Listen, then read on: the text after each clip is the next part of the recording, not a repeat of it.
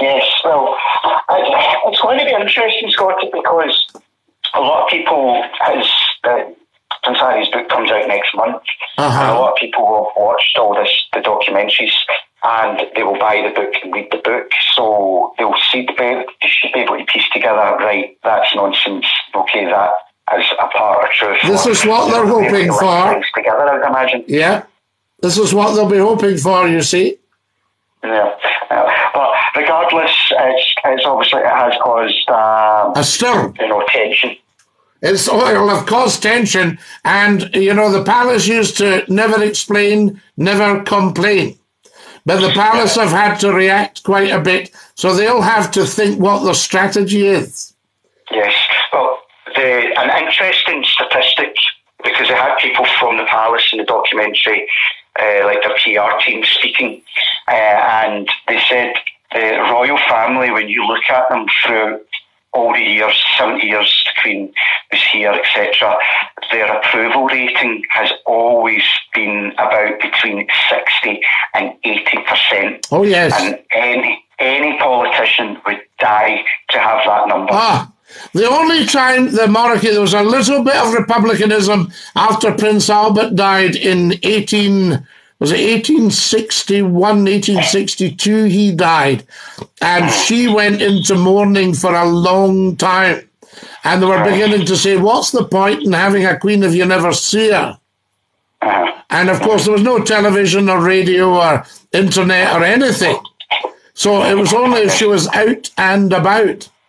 So that was the thing. So she was there grief-stricken, and she was just wanting to lick her wounds, so to speak, and the public were demanding that they see the Queen.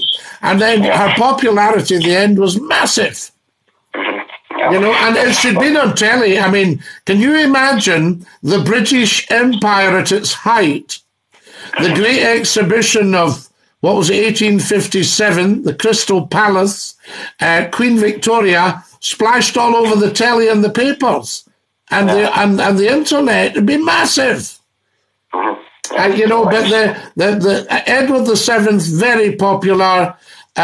George V, very popular. George VI, very popular because he'd taken over the heavy mantle of kingship from the brother, and most of the hate, if you like, most of the vitriol was directed towards the Duke of Windsor, who'd been very, very, very popular as Prince of Wales. So it comes and goes. The Queen, nobody could fault her. Couldn't say a word against her. Charles, he seems at Cheery Cove, and he's with the women he loves. And Prince Philip, a great man, did so much for the monarchy. So very, very hard work to get it all turned around. I think King Charles has done a really good job since taking over. And you need to remember, he'll be still in mourning as well, obviously losing his mother and then his father. And he's just had his 74th birthday. Yeah. So I mean, cut the man some slack. I think, Scotty, he'll have at least another 5 years, and then he'll give it to Prince William. I think he'll want to make some changes, do what he needs to do, and then he'll pass it on. Well, I don't know, because you see, that involves an abdication. And one school of thought will be he deserves to retire. Another school of thought will be it's like a dereliction of duty. Because his mother, I'm sure there were days she would have loved to have abdicated. Because, she, although she was ideal as queen, somebody said this at a dinner party to me, and we all shot the poor soul down in flames, and next time I see him, I will apologise, because he said Princess Margaret would have made an excellent queen. And of course, we all got stuck in and said, I think the Queen's done a pretty good job. But he didn't really mean that. He meant Princess Margaret personally would have been more suited to that office because she liked the limelight, whereas her sister didn't. And George V said, God forbid that anything will come between Lilibet and the throne. Yeah. Well, I think that's what made it work over these years, the way she has been, though, Scotty.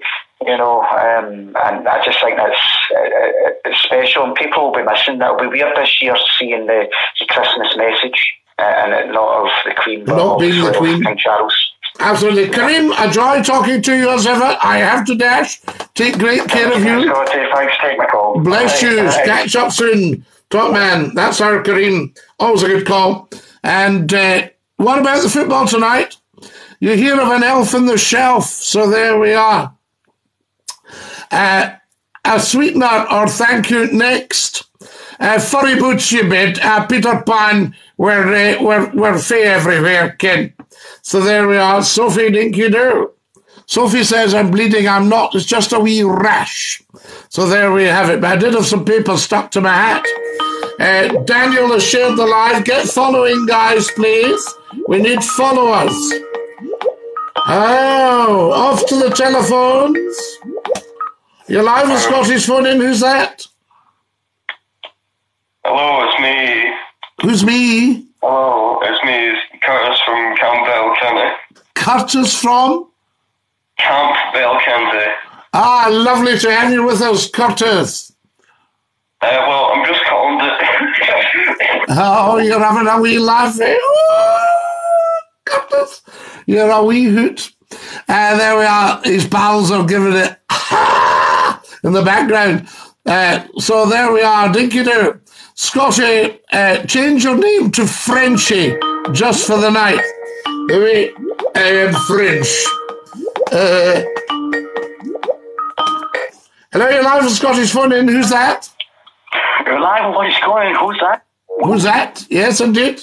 Is it you? There we are, correct. You heard. Up the jocks, Scotty. Up the jocks, Alan. Scotland would have had twice the support of England, says Lewis. So there we are. Everyone's telling me to become French for the night. Why? Why are they telling me that? I ask you. There we are. You're live with Scottish Phone In. Who's that? You're live with Scottish Phone In. We're live with Scottish Phone In. There we are. Let's just dump that guy, actually. There we go. If he calls again, we shan't take the call. Now, here we got opinions on Meghan. We had his bud. Well, just been talking about it with Kareem there. Cheerio, England, and Vive la France, says Larry the Crab. He'll be popular. You're live with Scottish Phone In. Who's that? Good evening. Oh, good evening, matey boy. It's no me, boy. It's Professor Numpty. Oh, Numpty. I thought you sounded like matey boy. The three wise Numpty. The three wise Numpties. What are you thinking about it? Absolutely. Now, Scotty, listen. What? You're getting one or two Numpties coming on, right? Uh-huh. And can I give him some advice? Yeah. You know, me being a professor, Numpty, I'm talking about here. Ken.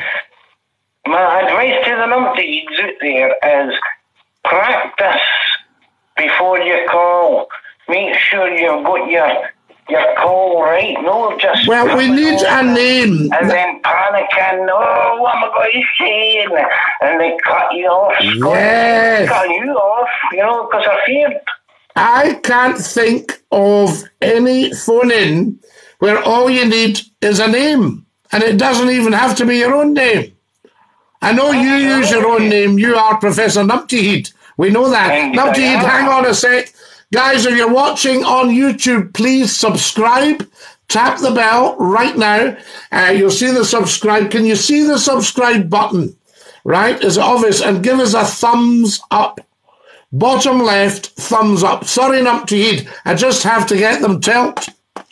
Well, you forgot to get them to tickle your bell too, Scotty. I told them to tickle the bell.